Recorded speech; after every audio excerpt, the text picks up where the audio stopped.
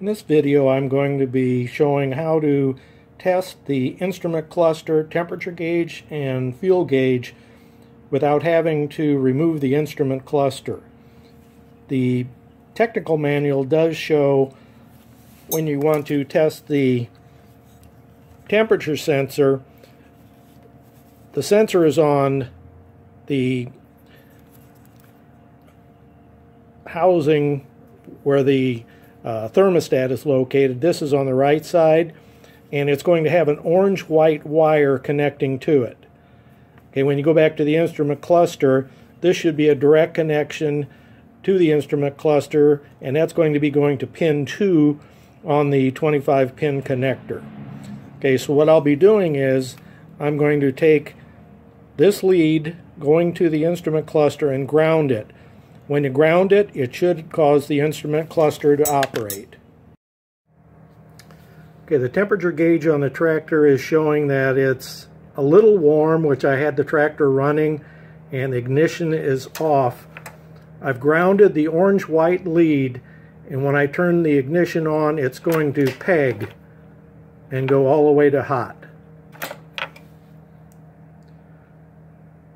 If you have a short anywhere on this orange-white wire, it's going to be doing the same thing. I've had 2 tractors, and this is a 1 in a million thing that can happen. I've had 2 tractors where the orange-white wire was rubbing on the valve cover, or on another tractor it had been strapped over to one of the brackets.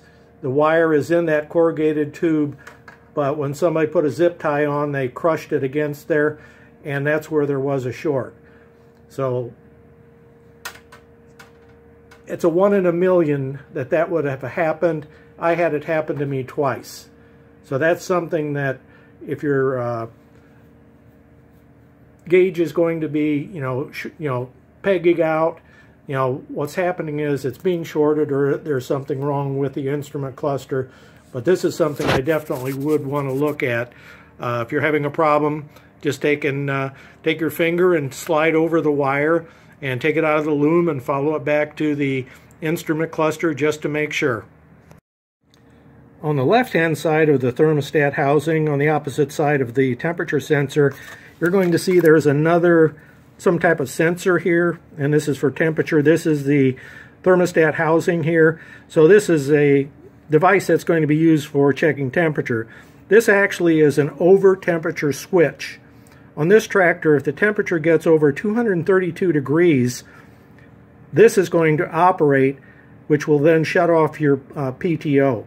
People have problems with their PTO and can't figure out what it is. Well, if this is operating, the engine is overheating, it's going to shut this off so that you're not going to damage the engine.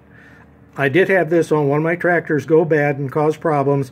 Eventually I figured it out, and came back and changed this. But that's something, the only time this would be in the circuit is when you got over 232 degrees. This is a diesel tractor. This has the Yanmar 3-cylinder engine in it. I was working on that X485, and built into there, I start reading in the technical manual, there also is a circuit there that is going to shut the engine down if the temperature gets over, it was like 230 degrees also. So that's something, if you're having problems, hot tractor and it dies and it won't start, and you let it cool down, it might be just this switch on different types of tractors that have them. The Yanmar engine is the one I'm most familiar, and I was a little surprised when I saw that on an X485, which is the fuel-injected 25-horse Kawasaki engine. When I say that you need to ground that orange-white connector that's going back to the instrument cluster, I always like to have a jumper and run a jumper back to the battery ground, and not just try to touch it to something on the engine. On these tractors, there is a ground connection that's coming from the instrument cluster, and this is coming back and is actually connecting to this bolt, which is on one of the motor mounts. Okay, there's a stranded wire that then goes over to the engine block. The ground cable from the battery comes over to this, and that's how your battery, you know, when you hit your starter, the engine is grounded. You just need to run a battery lead to the starter. From here, they ran a stranded cable over here, and they then have these two black wires that they're going to be connecting here under this bolt. These two black wires are what grounds equipment on your tractor. This ground is also going back to the instrument cluster. One of the problems with instrument clusters is ground. There's a ground problem. I had an X485 that I've been working on, and when I took this bolt out of here, I don't know why I did that, I just thought it'd be a good idea, and I looked at these two ring terminals, and they were totally corroded. You can have terminals that physically are tight, and there's no reason that they wouldn't draw current, but this corrosion can actually insulate it and cause a problem. I've had cases where I couldn't start a tractor that had been sitting outside for 10 years. When I go to start it, I had to go back and actually take the battery terminal off and clean it. The lug, the nut, everything was tight. It's just a matter of there was corrosion underneath there, and it even might have enough power there to light some lights on the dash or something, but when you try to hit the ignition key, it didn't, you know, allow enough current to go through there. So that's something that whenever I got a tractor, if I get a new one, that's going to be on my list of things to do, is just take that off and clean it so I make sure I do have a good connection.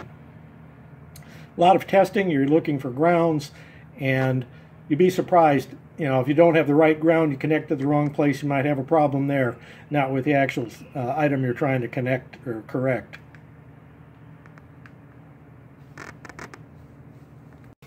So what I've done here is I've added a connection on the black-white wire that is the control lead that's going to the fuel sensor in the fuel tank. Okay, with this I can open up the circuit. I don't have to take the fender deck off to get at the connector, which is on the top of the fuel tank. By doing this, all I need to do is unplug this, and once again, all I'm going to be doing is connecting ground, going to the fuel gauge in the instrument cluster, and it will go high. If I unplug or don't have a ground connection or a low resistance connection, if it's a high resistance connection, it's going to go toward empty. Okay, I'm now going to measure the resistance on the black-white wire that's going to the sensor in the fuel tank.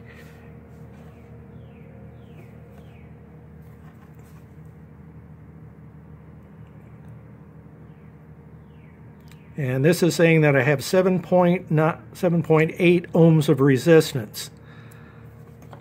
I've already checked the technical manual, and the sensor in the tank is going to have a range of around 7 ohms to 200 ohms. 7 would be when it's full, 200 would be when it's empty. So just by doing this, my fuel gauge looks like it's about where it should be, and I've grounded and, you know, checked the gauge in the instrument cluster. That looks good. I've now checked the resistance of the sensor in the tank, and that's within range. And